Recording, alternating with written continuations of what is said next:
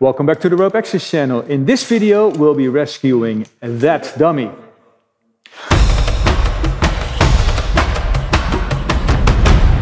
Although that might seem like a basic crawl rescue, it actually is not. Usually in the training centers, we only train with ropes that are 8 meters tall or long, and you usually have about 4 or 3 meters of rope above us. That means we have very little stretch. When we're working outside, we always have like 10, 20, 30, 50, 100 meters of rope and a lot of stretch, and that changes the crawl rescue. So I'm going to show you in this video what can go wrong and how to prevent that.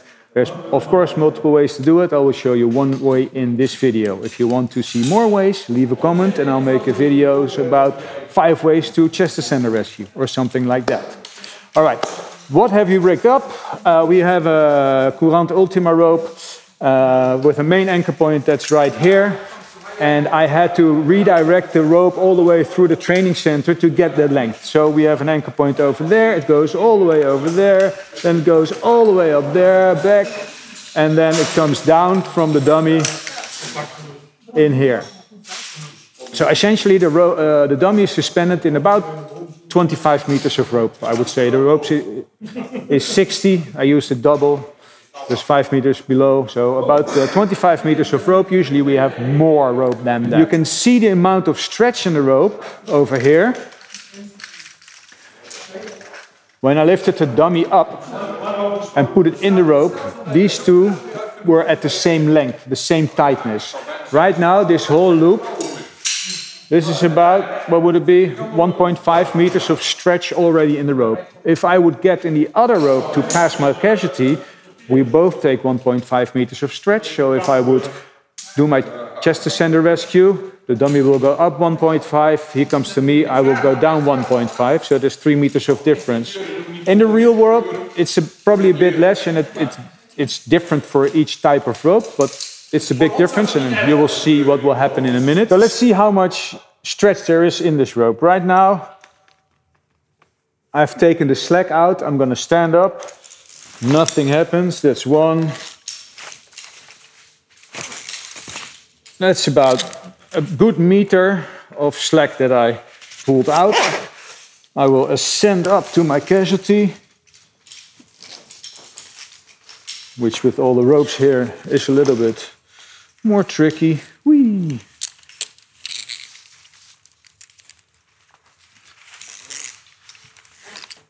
Manage to back up.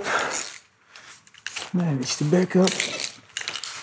I'm trying the new boost foot loop from CMC. For this exercise, it's always good to do things you've never used when you're filming, just to find out how good they really are. All right, I climb up to my casualty and I will change over into my descender, which is normal. That's what we usually do. Actually, there is a crawl rescue you do where you stay in your, what do you call it? Where you stay in your ascender. The crawl to crawl bump. If you want to see that, leave a comment down below. You want to see how to do a crawl to crawl bump?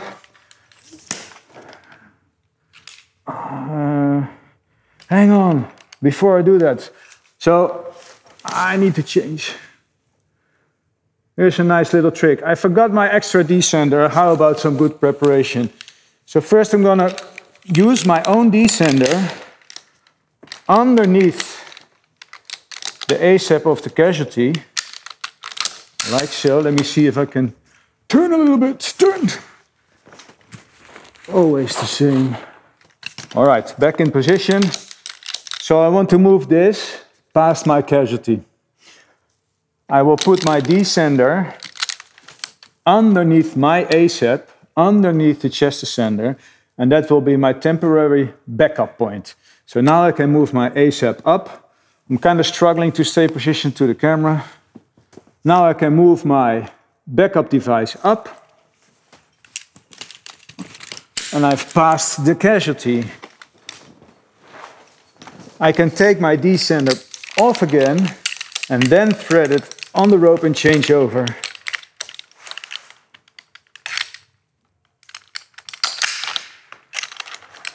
I step out into my descender and keep ascending. I can take off my casualties hand ascender because he doesn't need it anymore. Right now we're at the same height. I can get some separation if I put my knees down. I will connect my first cow till, or my long connection to the casualty, where we do it normally. I'm using a homemade adjust. Then I will start preparing the normal Croll rescue the same way as you can see in the video up here. So, long connection, I will get my short connection or rescue set, attach it to the top D-ring as well, lock the descender. So now I'm finding that the ASAP is in my way. I already made one point of connection to the casualty, so I can take off his ASAP. Most people start struggling here, but because of the tension it might get hard, so easy way, clip it from the casualty and then take it off. And then you can put it back somewhere where it is out of the way.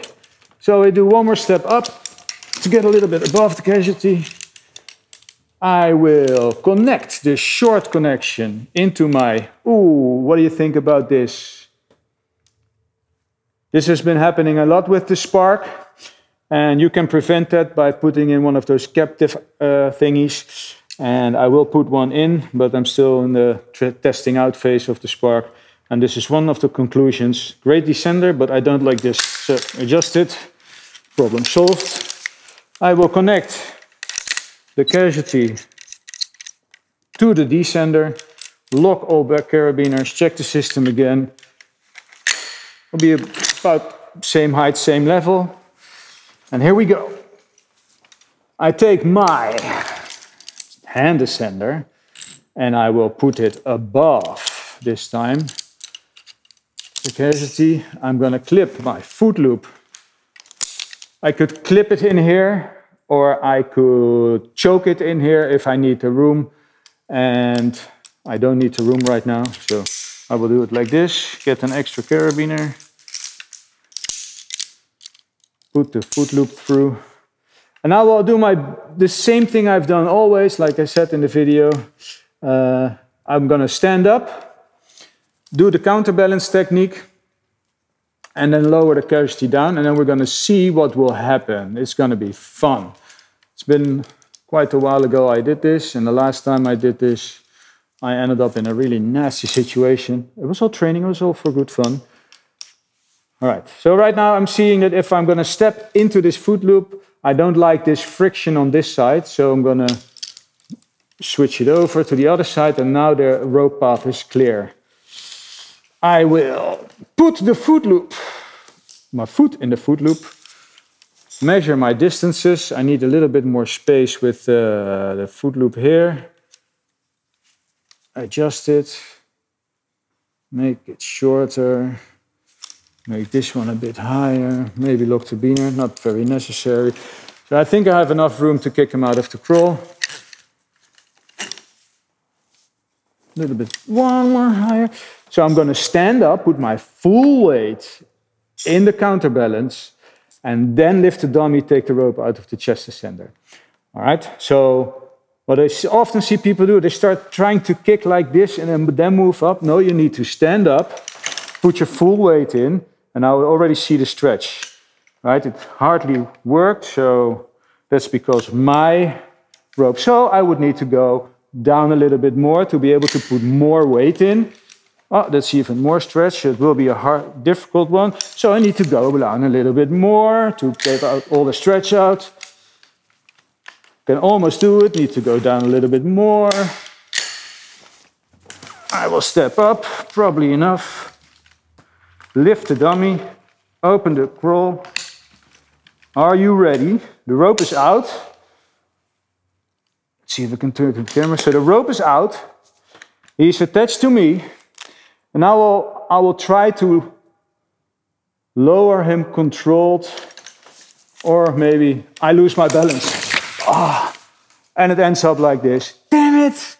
Mijn voet had moeten blijven vastzitten. So that's not the example that I wanted to show, because I wanted to end up with my foot in the foot loop up there. It slipped out, but now my ASAP is locked. There's like 2 people in it, and you have to ascend back up and all kinds of problems to solve this. This is a real emergency. You don't want to solve all these self-created problems. So I'm going to reset it and do another bad example, and then we'll show you the right example, and we cut it here. So I had to reset a little bit because I showed the wrong example, but it could be more wrong or more fun wrong, and I want to show that one. So I will put my foot loop on. Let's kick him out of the chest ascender. I'm going to stand up to perform my counterbalance. I find out that I don't have enough leverage because of the stretch in the rope. So I need to descend a little bit more to be able to put more weight in the foot loop. So I descended a little bit more. I will stand up, and you see if I stand up what happens, right? The dummy goes down and I go up, but nothing really happens. I don't have the leverage to actually kick him out. So I go down a little bit more. I think I have enough leverage now. I hold the heavy part of the rope so it doesn't slide through the chest ascender. I'm going to stand up and take him out the chest ascender. 1. The rope is out. The chest ascender is closed. I'm going to pinch my foot loop and try to raise my foot and lower the casualty controlled. But I misjudge, and now I end up like this, which is not where we want to be. Okay? Now I'm stuck. I need to shout for help, help, and we need to do a rescue the rescuer situation, because the person who has to rescue me needs to rescue 2 people. Or maybe I'm self-sufficient and I can rescue myself, which I think I can. Okay.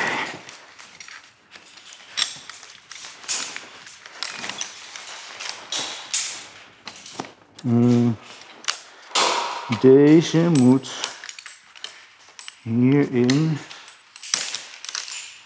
All right, to prevent that, there are several ways to do it. Like I said in the beginning of the video, if you want to see more, then just drop a comment down below. And I will make a video. There's like, I know about 3 or 4 ways, maybe 5 even, of how to solve this. I'm going to show the most basic way as usual, with only the gear that we have on our body all the time, because usually we have a descender, right? So the thing I'm going to do is, I will tell you right after you hit that thumbs up button, hit that subscribing, hit that bell to always be notified of a new upload. Have you done it? All right, so now I will tell you how to solve this little problem and make it a lot easier rescue. I think in SPRAT it's even a level 1 rescue and something they learn, but I'm not sure about that.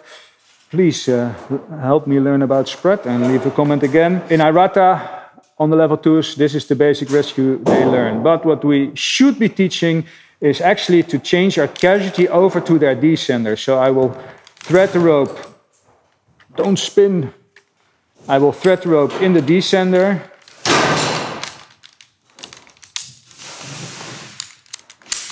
Take out the slack.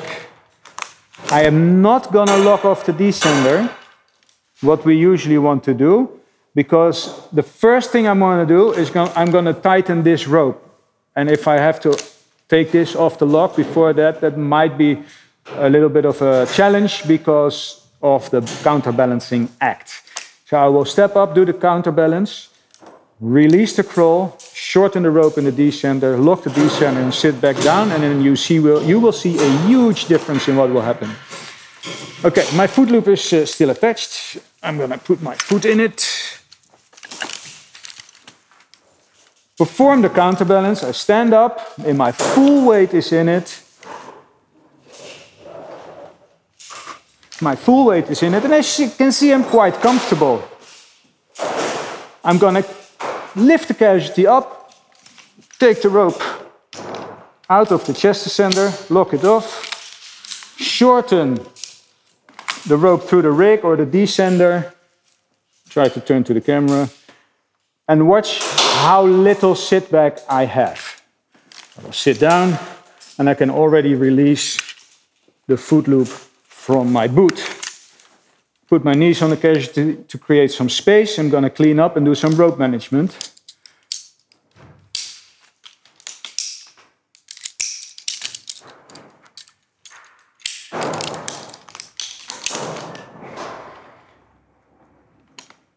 And in all essence, I've basically created the level 1 rescue, because it's from rescue from descenders.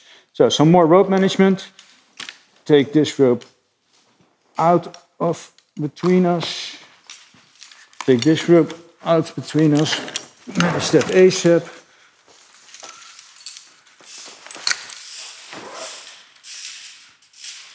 Okay. Move to the other side. Sometimes you have a bad hair day, sometimes you have a bad rope day. This is one of those days. All right, it's almost done. So rope management is done. I will do a double check. I have a short connection to the casualty into my descender. I have a long connection to the casualty on the same point with the cowtail that I can shorten a little bit, but I need some space because I need to release this. This looks crooked because I've done this rescue 3 times in a row to show you all examples. The rope ended up on the other side, but the moment I release this one, this will solve itself. All right, ropes are out of us, there are no ropes between us. I will lower the casualty down into the short connection, stay on the side. You see how far we went down? That's all stretching the rope. Take the rope out of the descender.